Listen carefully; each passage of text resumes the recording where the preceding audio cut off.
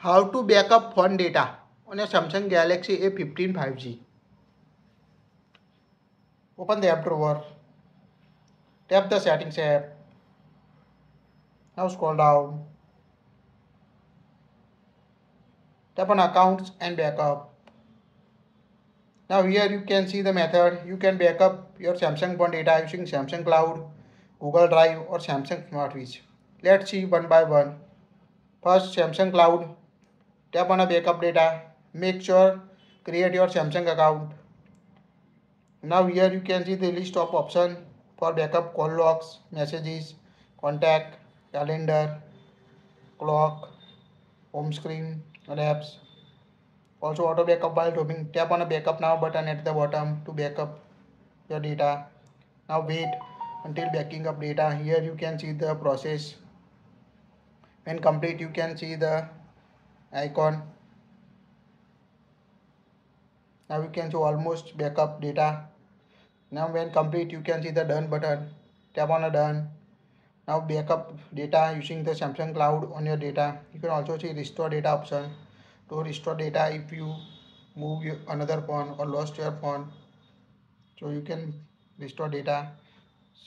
Second method, Google Drive backup data. Tap on it.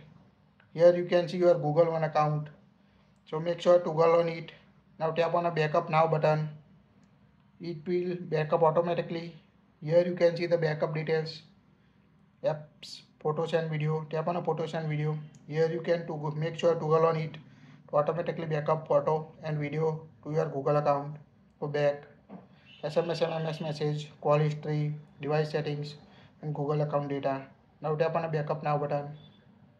Now you can see backing up your Samsung phone data. It will take time.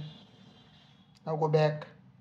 And the last method, you can use Samsung Smart Swich to transfer data from old Samsung device to new Samsung device on your phone.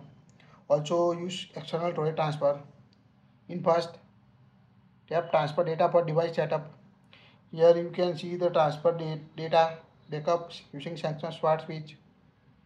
Continue. Now you can see the access the permission for microphone, calendar, call log, etc. Tap on allow. Now we can see the option transfer the data. You want to send data, receive data. Just select the option. Here we select temporary send data. Now here you can choose cable or wireless. So select the option and easily backup using the Samsung Smart Swich. Go back.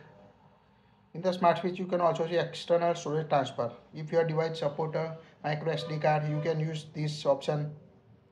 Just select the option. Now backup and restore, no external storage device detected. So make sure insert an SD card or connect a USB storage device to use these settings. So this is the all three method you can use to backup your Samsung A15 5G data. That's it. If you like it, share it.